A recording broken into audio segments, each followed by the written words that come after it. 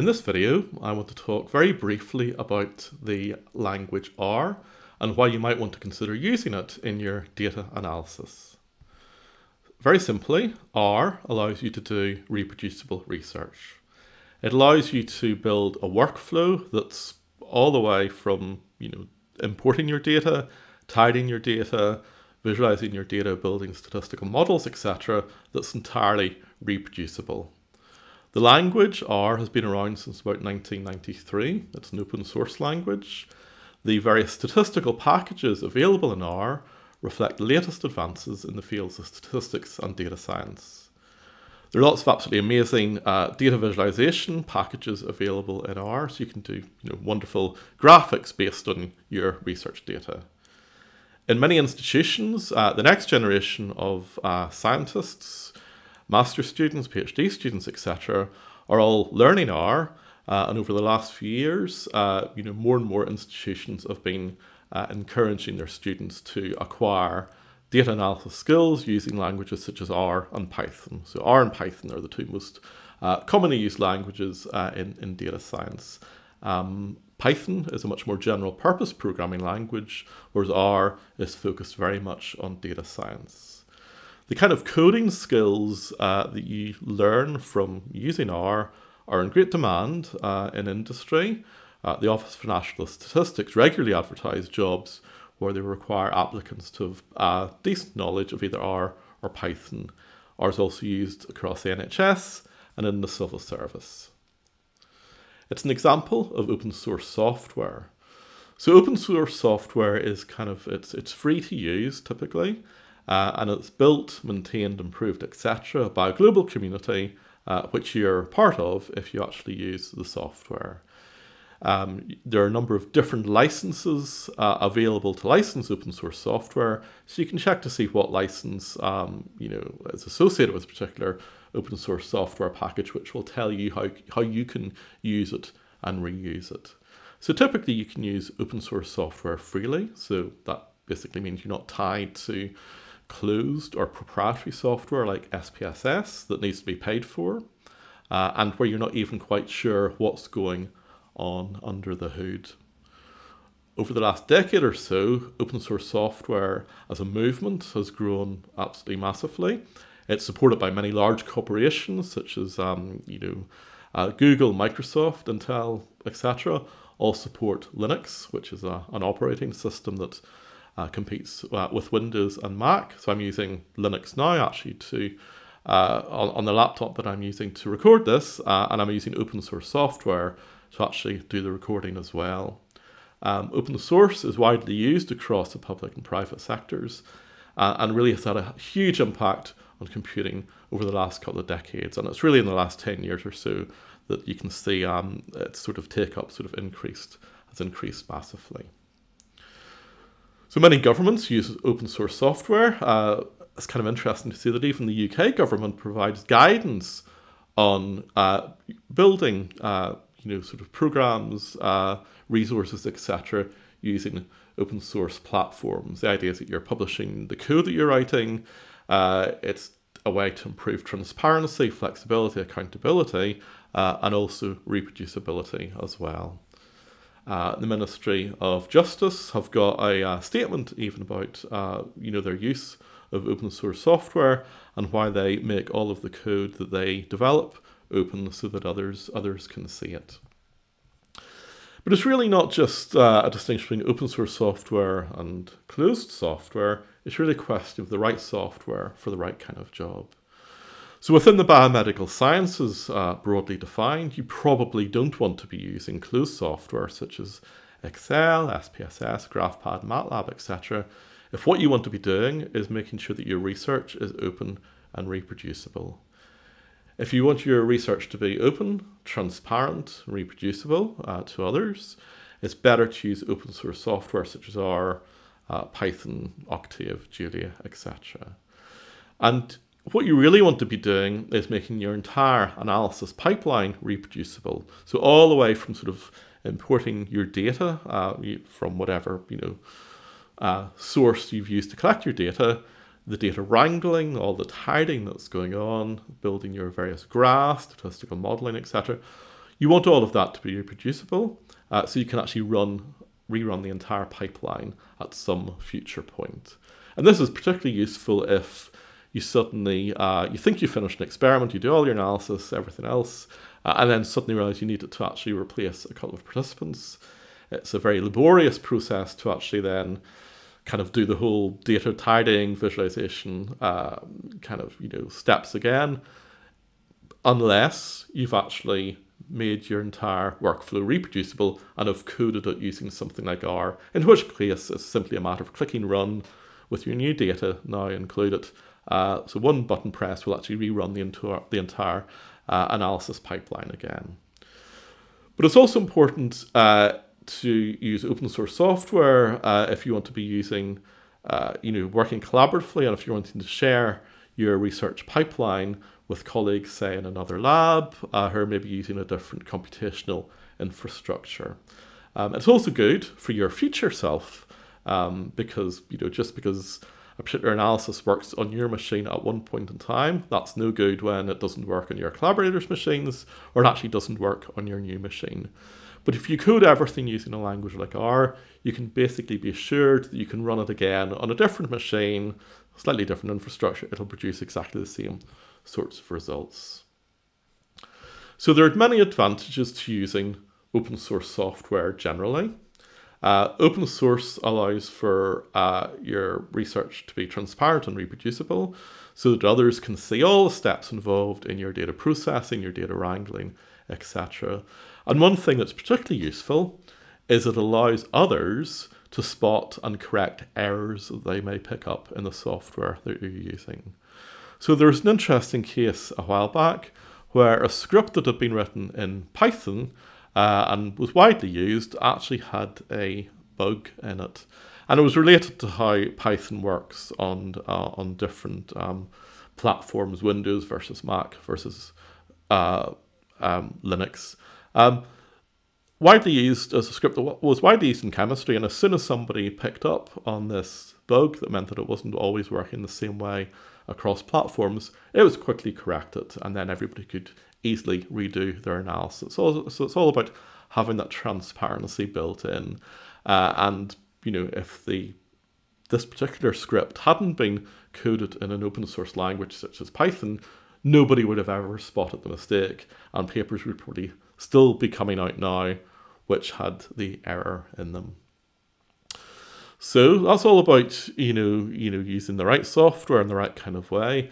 What happens when it all goes a bit wrong? So what happens when you use software in a manner that maybe it wasn't originally designed to be used? And I guess one of the some of the sort of most high-profile examples are the recent case of issues with Excel. Nothing wrong with Excel per se, but you have to be aware of some of the problems that can arise from either using Excel in the wrong way or something that Excel might do to your data that you weren't expecting it to do. So it was discovered a while back that in the field of genetics, 1 in 5 genetics papers actually had errors in them, because what Microsoft Excel did when you imported data that contained gene names, it actually converted some of those to calendar dates. And you don't have to be an expert in genetics research to realize that this is probably not a good thing. And solving this problem wasn't completely straightforward. It turned out that it was actually easier for the scientific community to rename genes than it was for Excel to be updated. So these genes have all been renamed so that Excel now can't helpfully convert them to dates. There's another case, I guess, associated with the sort of austerity policies that were introduced after the sort of global financial crisis, where the spreadsheet that was developed to inform governance policies about why austerity was a good thing actually had errors in it. They're only picked up by chance by this graduate student over here, who basically showed that a number of cells in the spreadsheet hadn't been included in the calculations that the economists had actually developed. So, that's kind of slightly problematic because, as I'm sure you're all aware, a lot of governments around the world based their austerity policies on this kind of economic modelling. A little bit more recently, in the context of COVID, Excel was added again, or I should say people were using Excel in the wrong kind of way. One of the problems was that a number of COVID cases were missed off.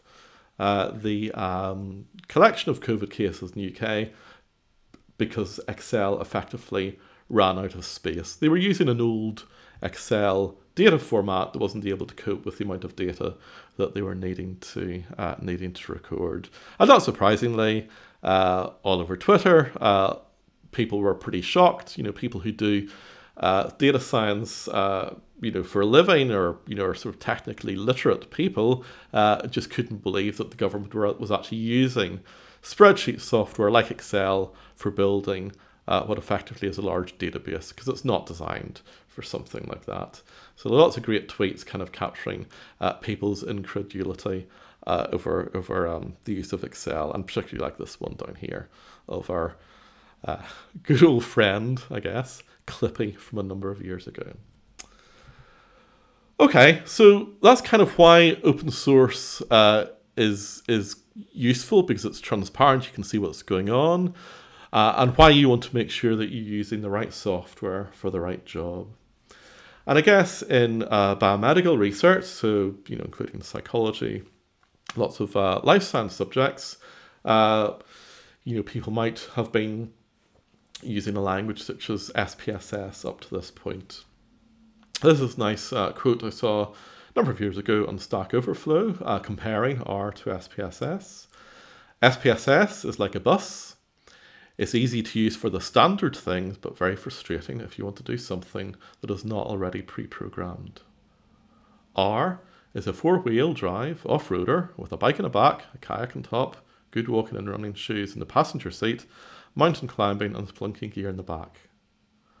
R can take you anywhere you want to go if you take the time to learn how to use the equipment, but that's going to take longer than learning where the bus stops are in SPSS. I think that's a really nice sort of contrast of the kind of differences between R and SPSS. Or in mean form, this is a great visualization by Darren Daly, basically comparing all the various statistical data science-y programs languages that people might be using in academia. Okay.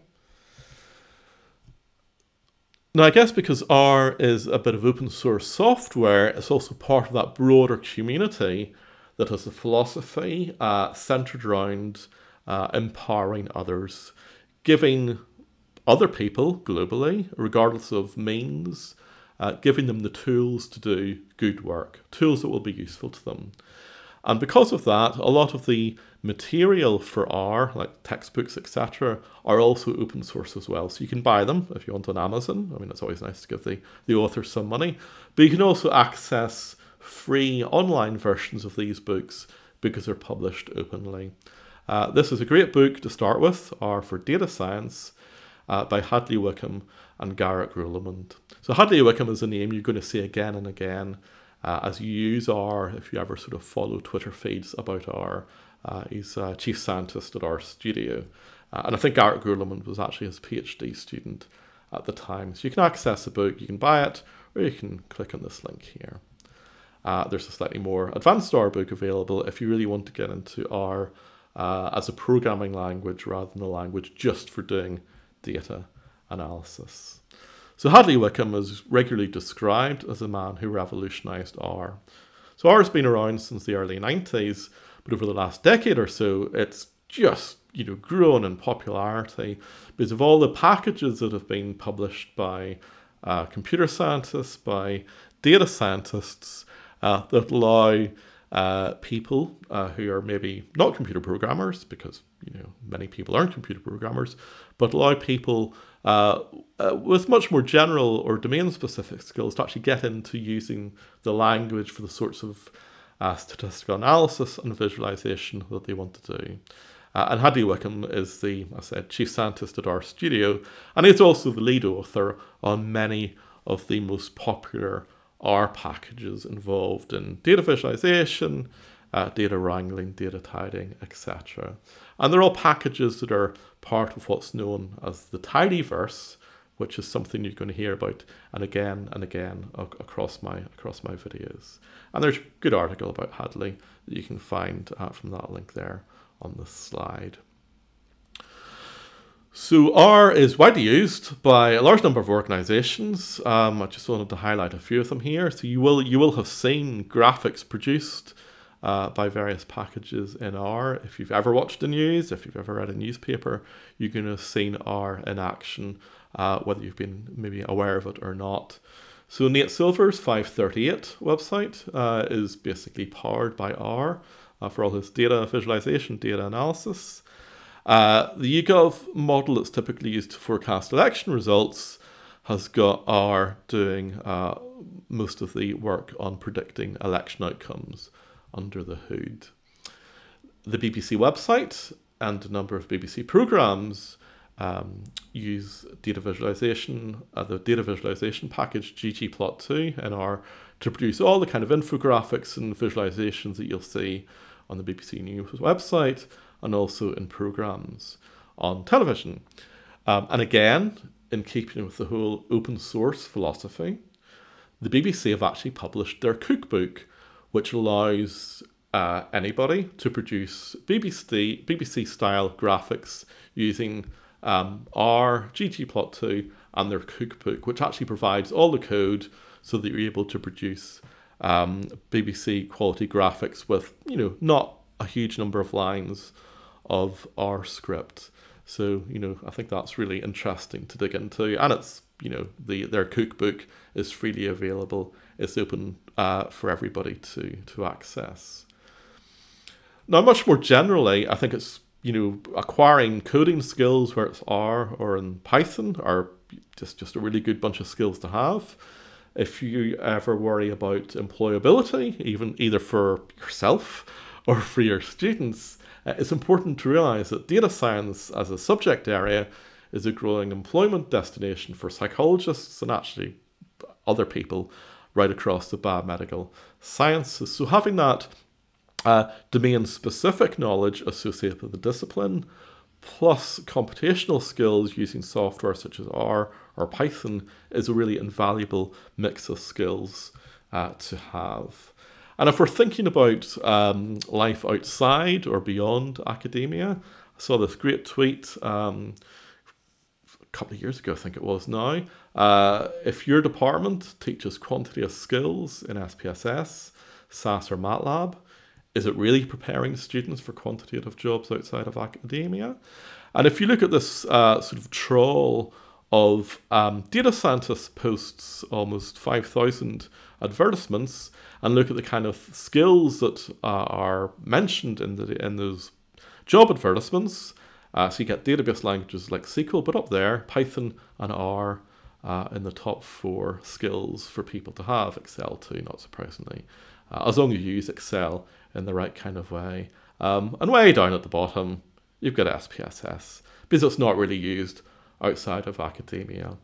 And if we're wanting to give people the kinds of skills that they can use outside of academia, we should be teaching them R or Python or both. So the world's changing.